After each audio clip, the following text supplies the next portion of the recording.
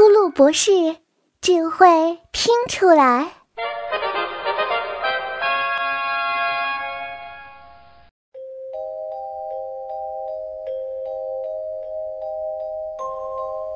呼噜呼噜，呼噜天使来啦！猜猜我在哪儿啊？啊，答对了！今天呐，我来呼噜为什么啦？这几天有好多小伙伴加入了我们的呼噜家族呢，呼噜天使太开心了。喜欢听我讲故事的宝贝儿，要经常来呼噜哦。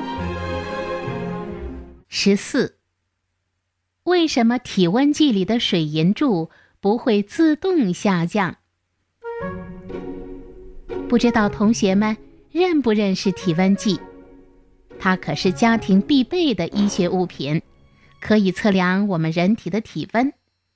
所以，我们也经常看到医生会拿体温计去测量病人的体温，看病人是否健康。细心的同学会发现，体温计感受到外界的温度之后，会立刻做出反应，确定出度数。我们用过之后，一定要用力地甩几下，体温计里面的水银柱才会降下来。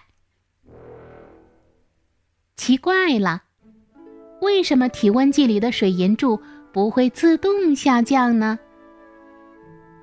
任何问题都难不倒呼噜天使。今天，呼噜天使来解答解答。大家可以观察一下体温计，它瘦瘦细细的，里面的水银柱和水银球相接的地方更加细小。所以，当体温计感受到外界的温度时，如果太热，它就会乖乖地升高。怎么升高呢？